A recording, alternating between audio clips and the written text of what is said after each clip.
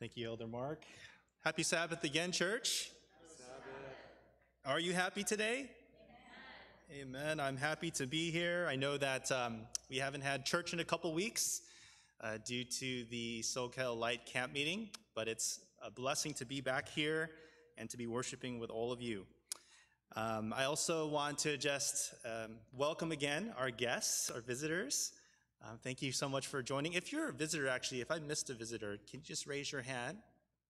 Okay, we have one there in the back. My brother that I met at SoCal. Yes, praise the Lord. We're happy that you're here. And I also want to welcome those who are online as well who are watching this sermon.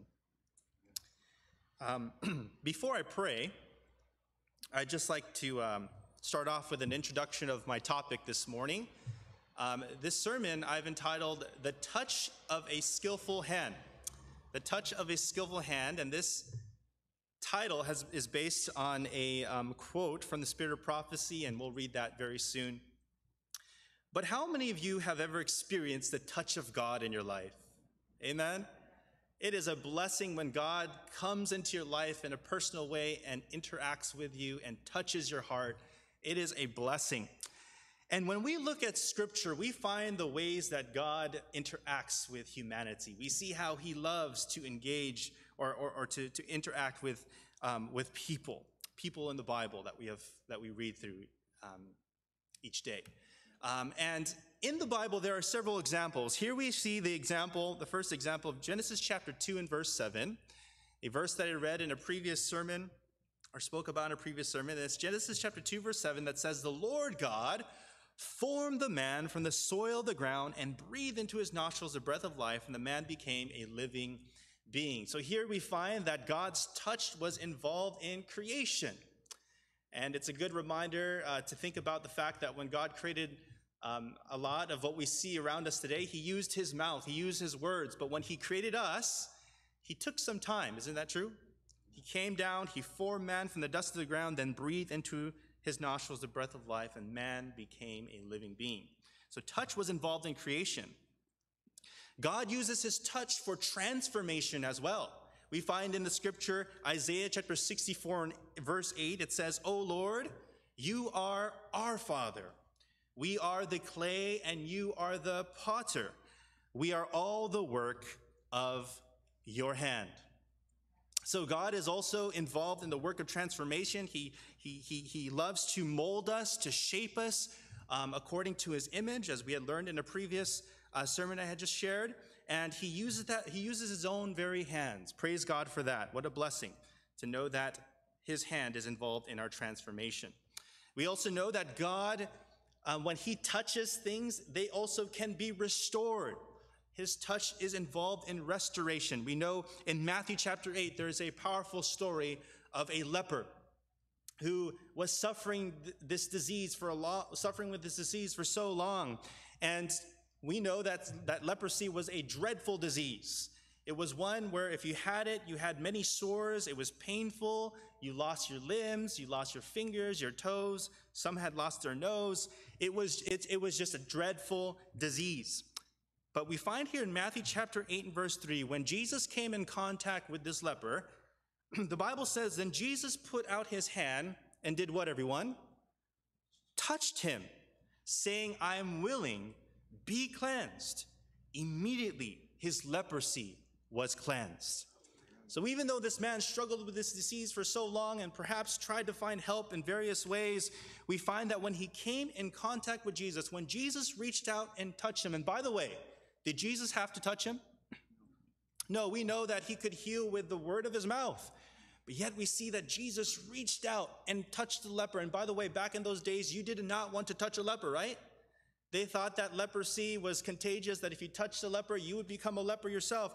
But here we find that Jesus reached out to this man, touched him, and immediately his leprosy was cured. We also know that when God's hand is involved, there is protection. In Isaiah chapter 41, verse 10, the Bible says, "Fear not, for I am with you. Be not dismayed, for I am your God. I will strengthen you. I will help you.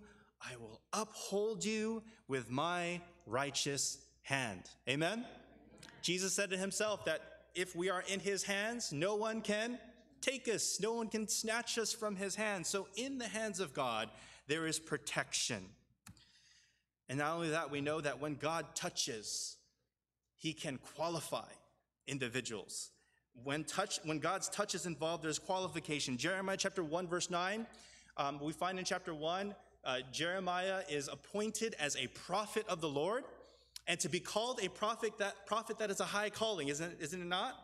And Jeremiah was given that privilege to be a mouthpiece for God, to speak on his behalf. And we find here in Jeremiah chapter 1, verse 9, the Bible reads, "Then the Lord put forth his hand and touched my mouth. And the Lord said to me, behold, I have put my words in your mouth."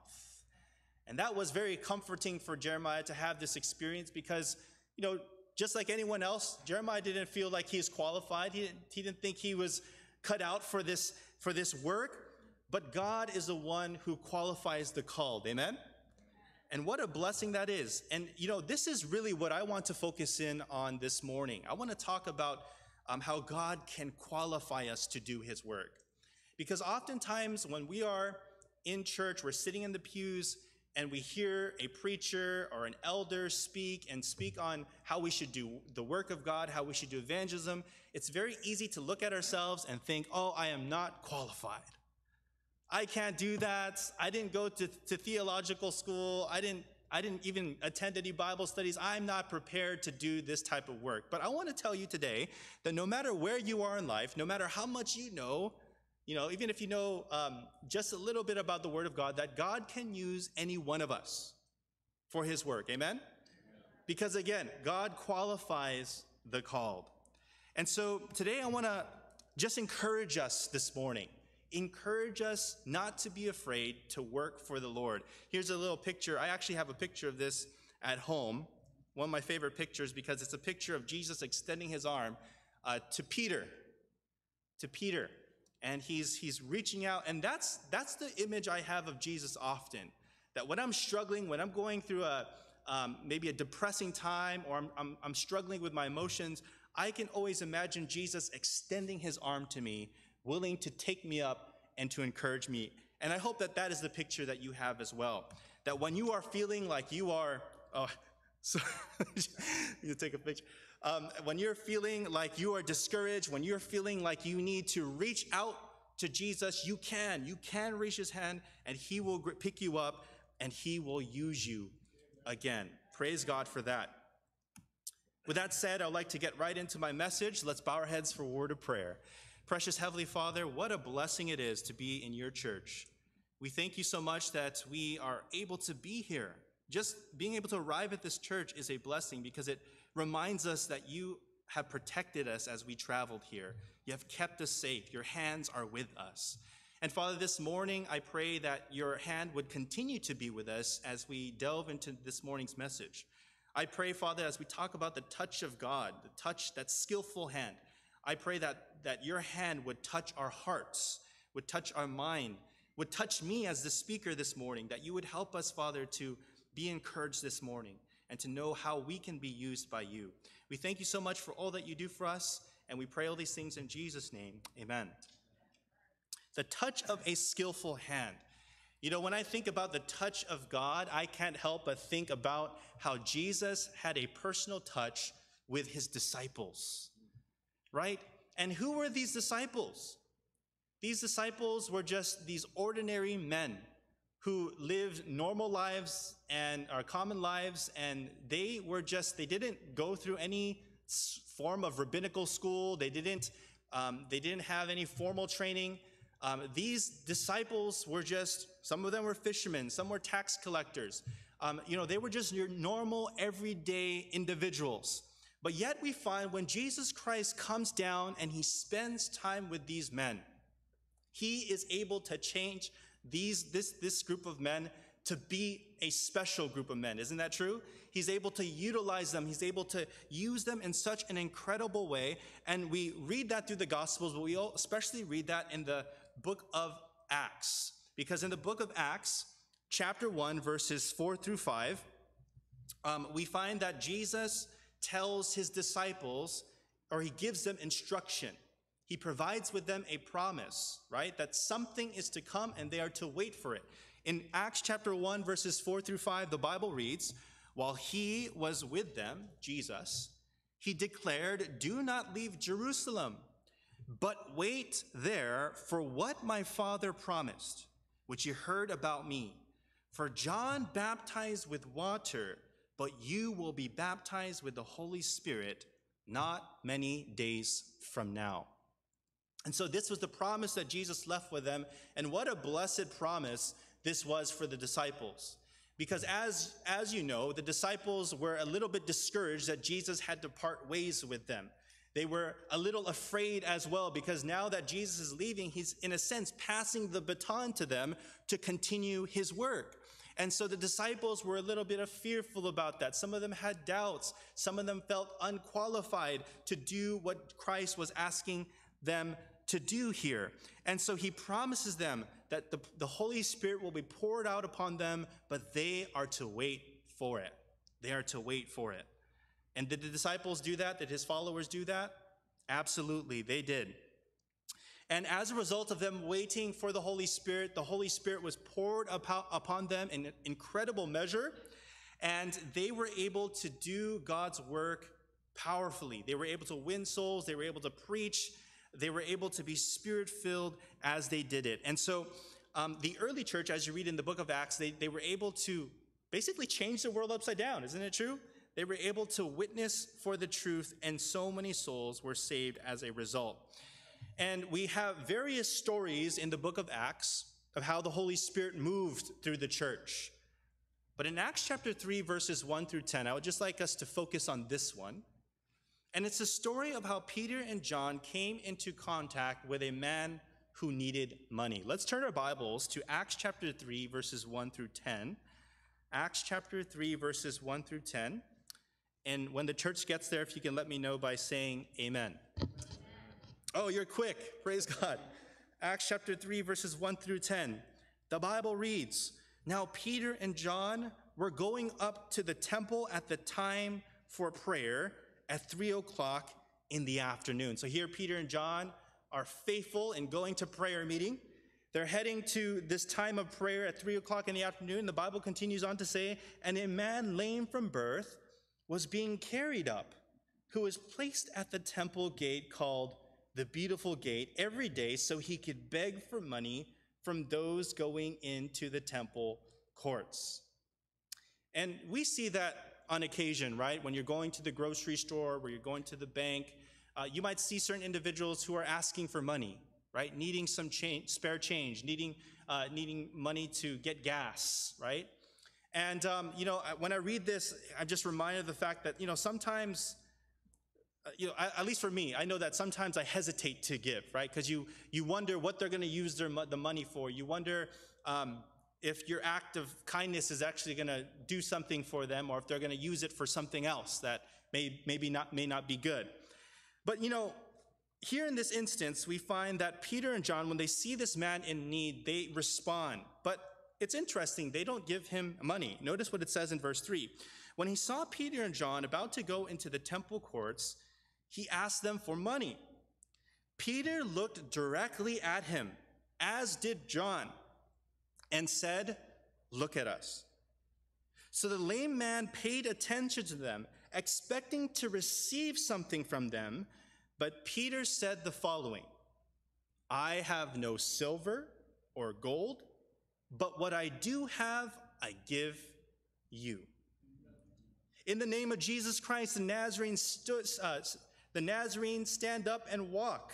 Then Peter took hold of him by the right hand and raised him up, and at once the man's feet and ankles were made strong. He jumped up, stood, and began walking around, and he entered the temple courts with them, walking and leaping and praising God. All the people saw him walking and praising God, and they recognized him as the man who used to sit and ask for donations at the Beautiful Gate of the temple, and they were filled with astonishment and amazement at what had happened to him. How powerful is that? This man would always be at that gate asking for money because he had a need, And you can imagine how many people, there's probably a countless amount of people that passed him by, didn't think they can help him anyway. But here's Peter and John, because they were filled with the Holy Spirit, because they were impressed, they come up to him and they give him something that is greater than money. Because they didn't have any gold or they didn't have any money on them, right? But they said, though we don't have money, Peter said, though I don't have money, I can give you something that I do have. And what is it that they gave him? They gave him Jesus. And that's so powerful to think about. And there's something that we can take away from that story, and it is this, that you cannot give something you do not have. Isn't that true? You can't give something you do not have. Peter and John were able to give Jesus because they had Jesus in the heart. They had Jesus in the heart. I have no silver or gold, but what I do, I have. I give you. In the name of Jesus Christ the Nazarene, stand up and walk, were his words. You know, I think that many of us can be like this woman in this picture, right? Where we see a lot of people passing by and we feel a little discouraged. And as a Christian, we could be like this woman, just thinking about all the people we could reach for Jesus. But we can't, we feel like we can't reach them because we don't feel we're qualified. We don't know what to say. Have you ever been on a plane and you felt convicted by the Holy Spirit to speak to the person next to you, but you didn't do it? Has that happened to you before? Or a bus stop, or maybe you're at a grocery store and you have this amazing interaction with somebody and they're talking about something spiritual, but you feel like you just don't know how to connect or how to share something spiritual back. I know this is me often, you know, even as a pastor, even as someone who preaches in the front often, I still get nervous. And sometimes, there are moments in my life where I wish I could have said something or I could have done something. But you know, you don't have to feel discouraged. You don't have to feel like you have failed God. You don't have to feel like there's no hope for you because, again, this message isn't to encourage you, amen? I'm here to encourage you, to remind you that you don't have to be sad and gloomy about the fact that you didn't reach out to that person this past week. But I want you to be encouraged to know that right now, even as I'm speaking, Jesus is extending his arm to you and he wants to empower you to do his work. The question is, are you in touch with God? Are you in touch with God? Because if we are connected with God, then we can actually connect well with others. Amen? To connect well with others. Oh, yes. Oh, it's low. Okay. That's okay. My battery is low. Hopefully, we'll make it through the sermon. But in order for us to connect effectively with others, we need to first be connected with the Lord.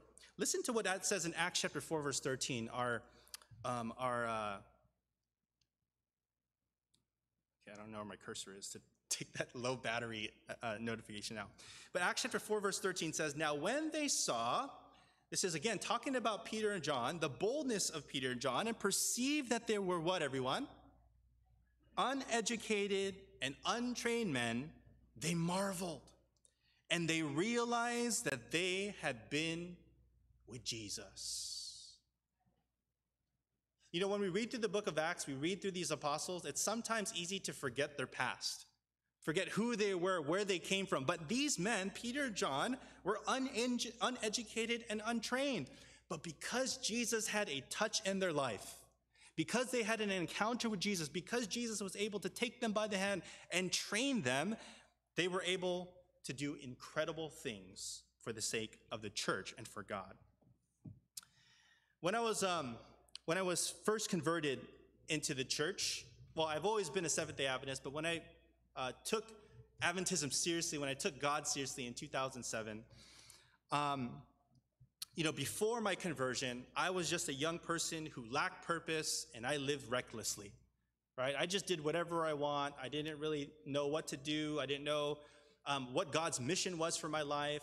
Even though I grew up in the church, I kind of just zoned out all the time to the preachers and to the people giving Bible studies.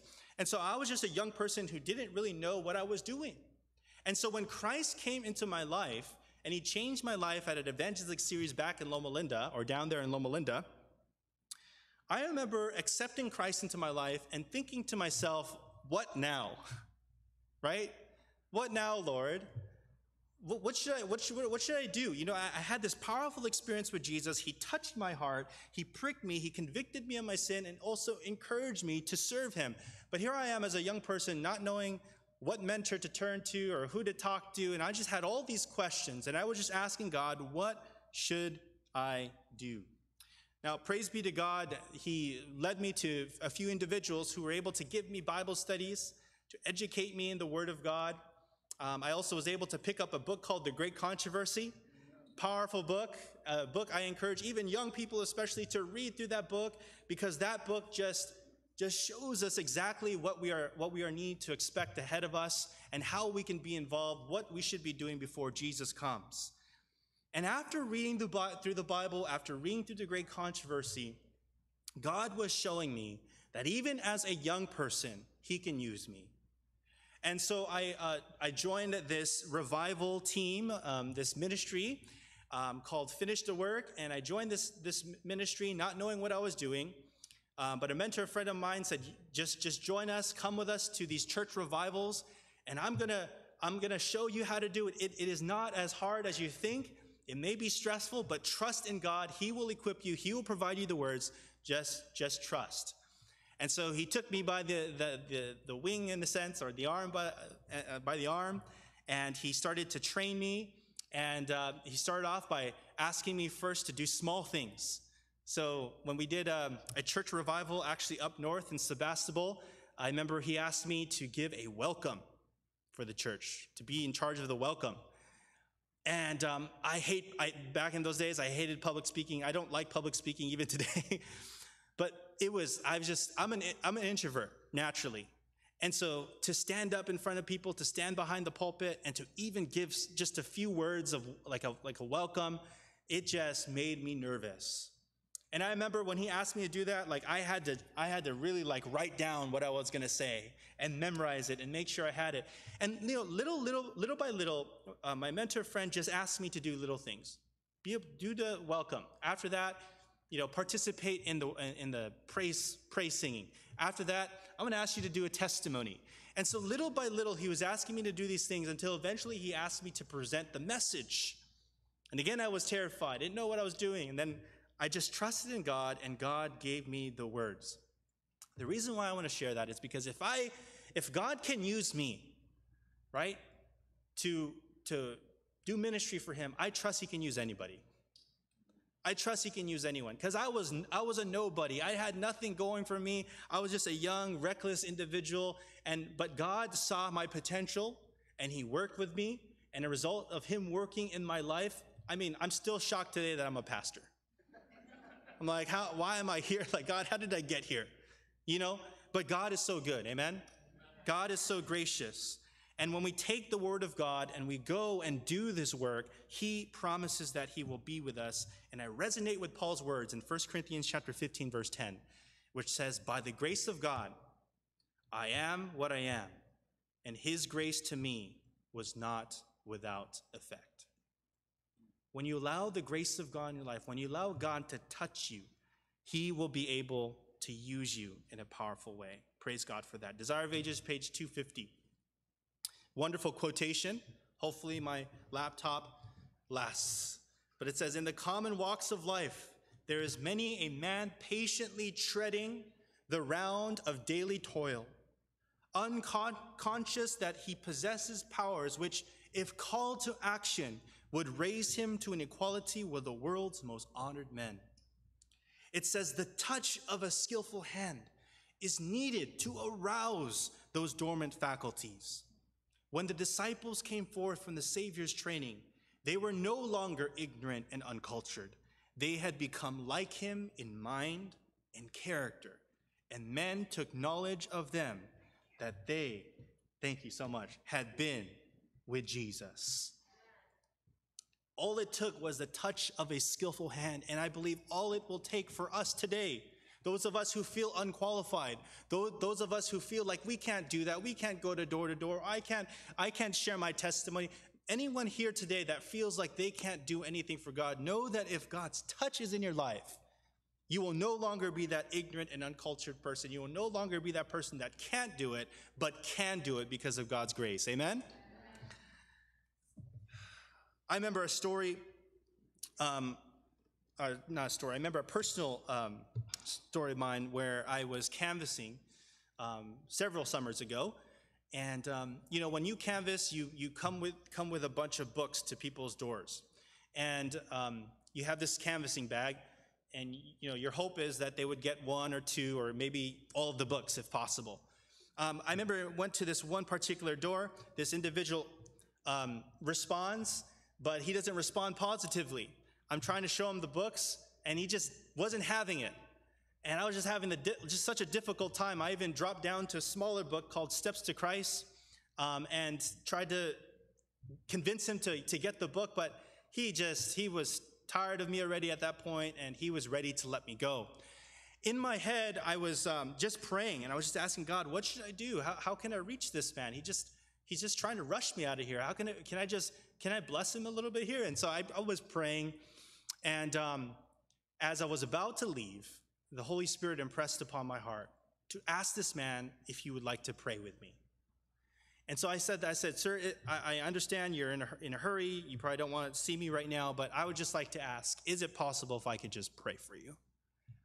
And for some reason, after I said those words, his face changed, his demeanor changed. And he said, yes, sure, you can pray for me. But actually, don't just pray for me. Can you pray for my wife? And apparently, his wife was in the other room, and she was very ill. And he was worried for her life. And so at that moment, and now I'm understanding why he was kind of rushing me out the door. And at that moment, I sympathized with him. I said, sir, yes, let's pray. And so I started praying for him, and I prayed especially for his wife. And after I prayed with him, I looked up, I looked at his face, and he just was in tears, just bawling with tears, just crying and crying and crying. And he said, son, thank you so much for praying for me. Thank you so much for praying for my wife, especially. I know the Lord has heard your prayer. I trust the Lord has heard your prayer. What books do you have? Let me just get. He didn't care what kind of books. He just started getting the books, and he gave me a donation. But at that very moment, I realized as a colporteur that it's not about going to these doors and being ready. I think that often we think we need to be so well trained. We have to recite our words. We have to know exactly what to say to individuals. But that's not the case. God actually just wants us to go, to trust him. And just as Jeremiah, when he would receive the touch of God and God put his words in his mouth, God will do the same for us too. If we are prayerful, if we're asking God to give us wisdom as to what to say, he knows exactly what words to put into our mouth. I've been able to participate in this 40 days of prayer that the conference is pushing out or promoting. And I don't know if you heard about this, but there's a mission trip that's going to happen in Silicon Valley. August 30 to September 4, we're going to have people from all over the country. A lot of local churches are involved in this that are going to go door to door and hand out literature, great controversies, pray with people. And they're going to do that from August 30 to September 4. But leading up to that, there's this 40 days of prayer, and I've had the blessing of attending. And every other day, there's a guest speaker. And Dan Stearns, our president of the conference, he was actually one of the guest speakers. And he shared his story that really touched me. It was a story of him on a Saturday morning just going out for his daily walk. And it was a daily walk. It was not a ritual, it was something he did every Sabbath where he would just go and just walk and talk with God as he's looking at nature. And he's passing by homes. And at one time, he sees this woman that's outside. I think she's watering her plants. And he looks at her, realizes she's preoccupied, and he was kind of a little busy with his walk. But he says, hello, good morning to you, and God bless.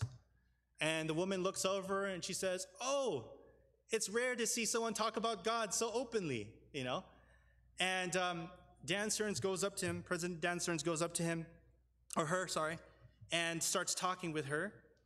And he comes to find out that this woman is a Seventh-day Adventist. But she never was connected to a church. She never got baptized. She received a great controversy about 20 years ago, and she started to read it from front cover to back. And she read through it, and she was tremendously blessed. And she was convicted. And she actually became a Seventh-day Adventist on her own. In other words, she accepted the Sabbath, and she believed everything the Great Controversy said. She believed what the Bible said, and so she started to walk as a Seventh-day Adventist, not really fully understanding, what that means. But she became a Seventh-day Adventist. And so the interesting thing is Dan Stearns is talking with her, and he's about to go to a church that same morning to preach. And he's like, hey, why don't you come with me to church? Why don't you join your fellow Seventh-day Adventists and worship? And she's like, oh, I would love to do that. And so she ends up going, and now I guess they're in the process of working to make her part of the family, to baptize her into the church. But isn't that incredible? And the reason why I share that, friends, is because there are people around us, here in Silicon Valley and all around us, that are wanting to know Jesus. There are people that want to experience the touch of God in their lives. And we as believers of God, we have the privilege of having had that experience of being touched by God and also connecting them to Jesus so they can experience that touch too. And I want to share this quote to you. This is Acts of the Apostles, page 109. All over the world, men and women are looking wistfully to heaven. Prayers and tears and inquiries go up from souls longing for light, for grace, for the Holy Spirit. Many are on the verge of the kingdom, waiting only to be gathered in. What a beautiful quote. And it is true. I believe it. There are people who sometimes will just step out of their house and they'll just look into the stars and they'll just pray. Just pray.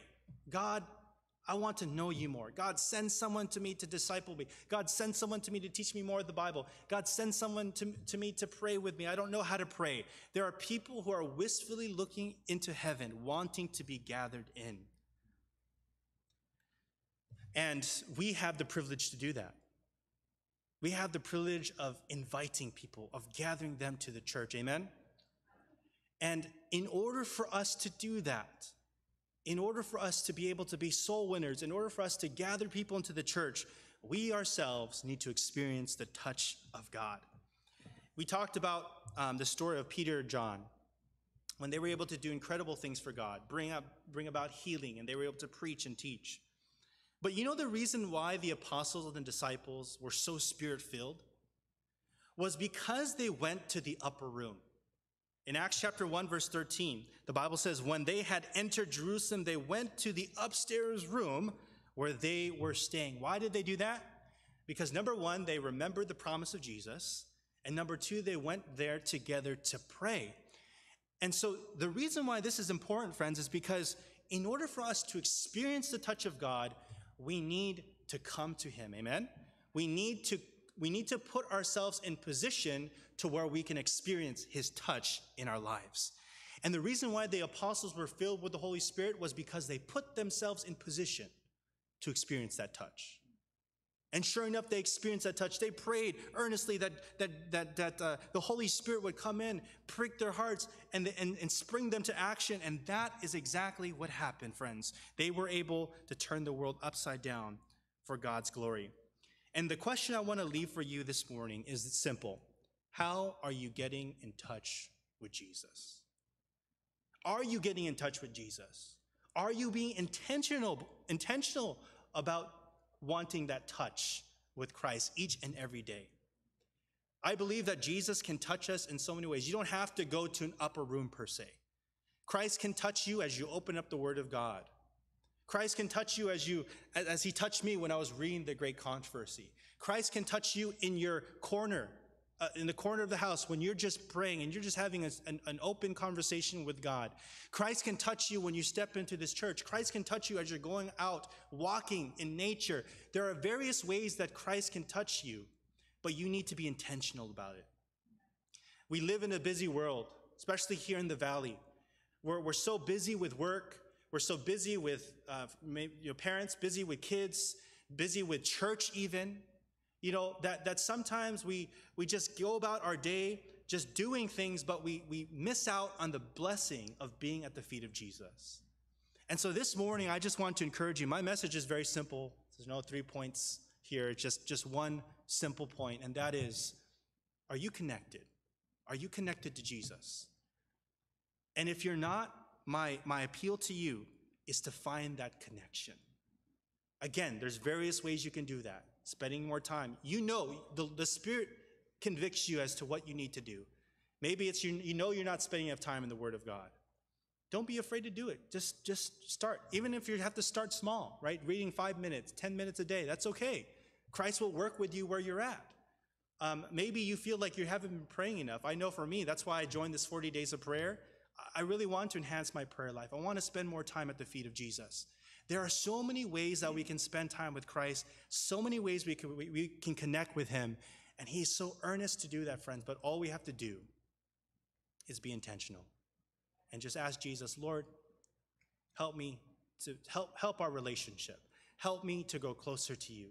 I know you can help me, and I know you can use me, and this community here in Silicon Valley is dependent on you touching your church. And so, Father, I want to be one of those who is touched. Amen? I know I want to be touched. Church, I hope you are wanting to be touched as well. Jesus wants to spend more time with us. Let's pray. Father in heaven, Lord, we love you so much. And we thank you that you have placed us here in Silicon Valley. Lord, it's a tough territory. There are people who are closed-minded to anything spiritual. There are people who are too busy to want to talk about spiritual things or even answer their door. But Father, you placed us here for a reason. We are told in Scripture that the harvest is plentiful. And it's ripe, Lord. It's ripe for the taking, and we just need your guidance. We just need you to first touch us, Lord. To first change us, transform us. Help us to be more like you. And we also pray that by that same hand, you would push us out to do your work, to minister to people while we're working, to minister to people when we're here, even at church, to minister to our neighbors, to minister to our family. And so, Father, I know that the work will be done. You have promised it will be done.